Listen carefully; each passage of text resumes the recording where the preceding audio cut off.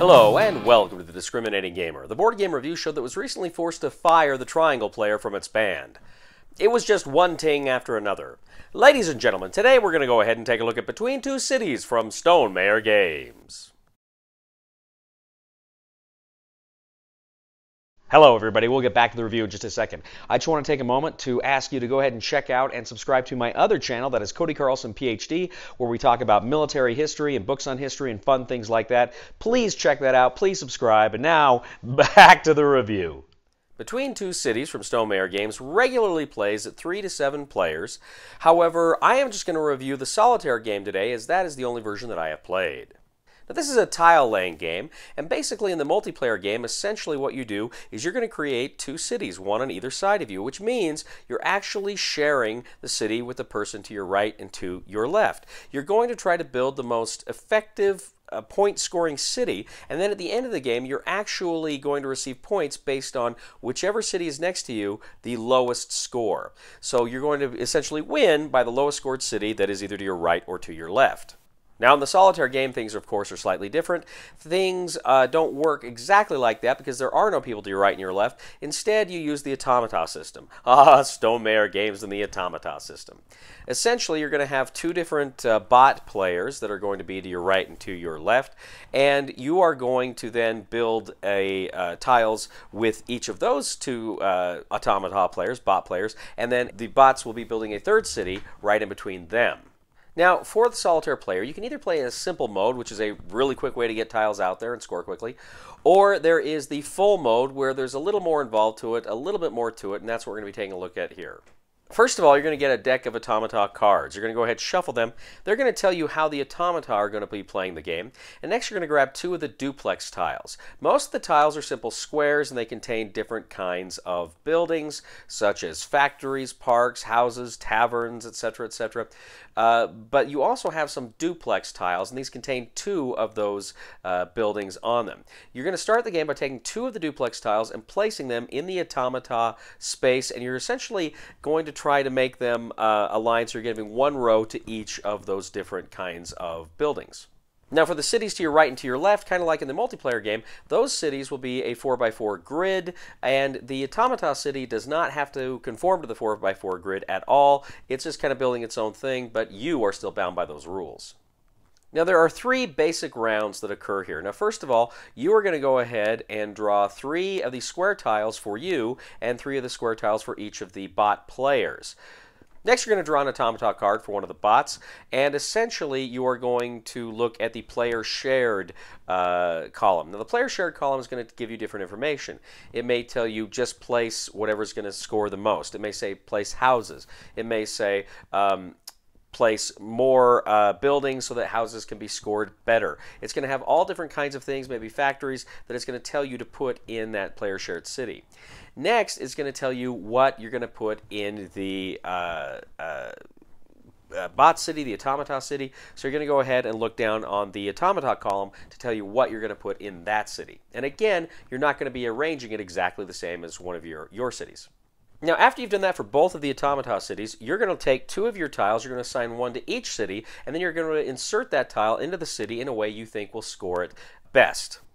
After you've completed that, you're going to go ahead and move, you're going to rotate all the tiles in your hand to the left. They will all rotate around to the left around the table. Next, for round 2, what you do is you grab 3 duplex tiles. You're going to assign and then insert 1 of those duplex tiles into each of the cities, and then you're going to discard the 3rd one. The automata does not get a duplex tile. It got it at the beginning of the game.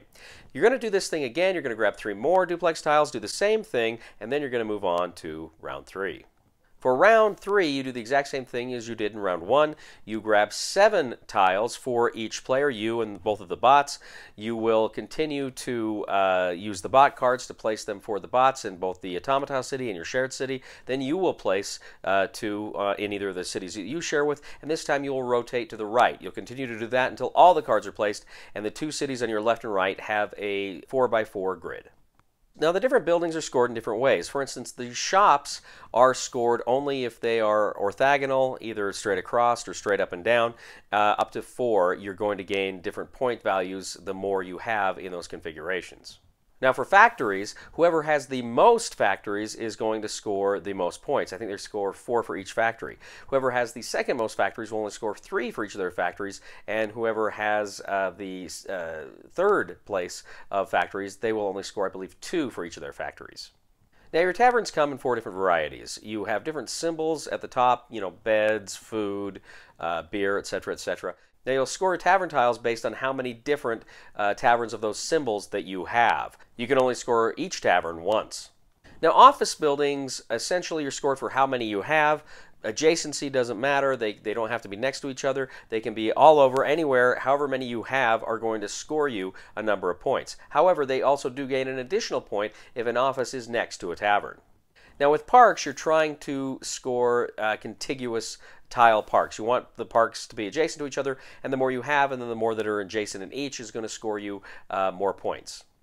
Next you have houses. Now a house is going to score a point for each other kind of building that you have in the city. So you can score each building, and then it's kind of essentially multiplied by the number of other buildings you have in the city, excluding other houses. Now also too, if a house is adjacent to a factory, it's a -1 point. Nobody wants to live next to a factory.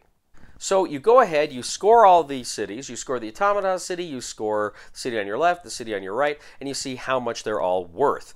Now essentially, in order for you to win, both of your cities on your right and your left have to be greater than the Automata city, because again, you're scored off the lowest city that is next to you. So if the lowest score of one of your cities is higher than the Automata city, then you win! Between Two Rivers, Solitaire. So I'm a little late to this game. This game came out like 6 or 7 years ago, and the good people at Stonemaier Games, you know, they said, hey, we got this copy, you want to review it? I said, sure, you know. So just bear that in mind. It's out there, and there's a lot of other reviews that touch on the full game experience. I'm just going to concentrate, of course, on the solo game experience. So this is a pretty basic tile-laying game, and I'll tell you right now, it's really designed for multiplayer. Obviously, the whole concept of this game is really fundamentally a multiplayer game, and I think this really would shine if you had a bigger play group. And one of the chief virtues of this game is it's not long, right? It's a pretty quick game. And I imagine if you do have people with AP, that may compromise it, but generally it's a pretty quick game. But I think fundamentally it is built for the higher player count. And I don't want to say the solo version feels tacked on. Obviously, I do think there was some thought that went into this. And I will say, too, it's fun. I had fun playing the Solitaire version.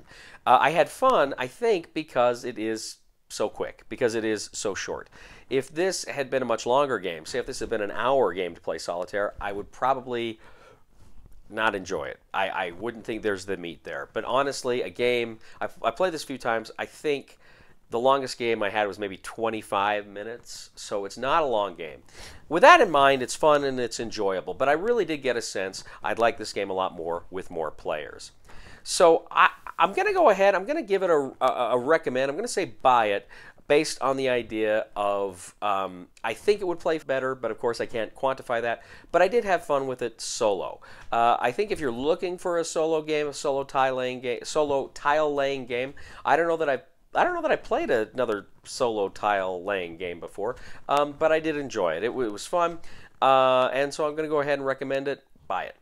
Thank you once again for joining us today on The Discriminating Gamer. As always, we ask you to please leave a comment for us on YouTube, on Board Game Geek, on our Facebook page, or on thediscriminatinggamer.com. We'd ask you to please like us on Facebook, subscribe to us on YouTube, and follow us on Twitter. We also ask you, ladies and gentlemen, to please check out my other channel, that is Cody Carlson, PhD, where we talk about military history and books on history and other fun things like that. Please check it out. Please subscribe. And also, please give a thumb to this video on Board Game Geek. That helps us out a lot as well. You know, ladies and gentlemen, I recently found out that my father was a mime. But he never talked about it. Please somebody help me on my feet again, and I don't know where I'm going, and I don't know where I've been. Please somebody help me on the solid ground. It's a long time, and I'll be dying. Once a year I wind up in the band. I have recently come up with a theme song for Scythe, and I'm very excited. Because I really think Stonemaier Games is going to want to license this, maybe put out a little CD with future releases of the game, because it is that good. So, if you'll indulge me now, here is my theme song to Scythe. side, side, side, side, side, side, side, side, side, side, side, side. It just kind of goes on like that. Side, side, side, side, side, side.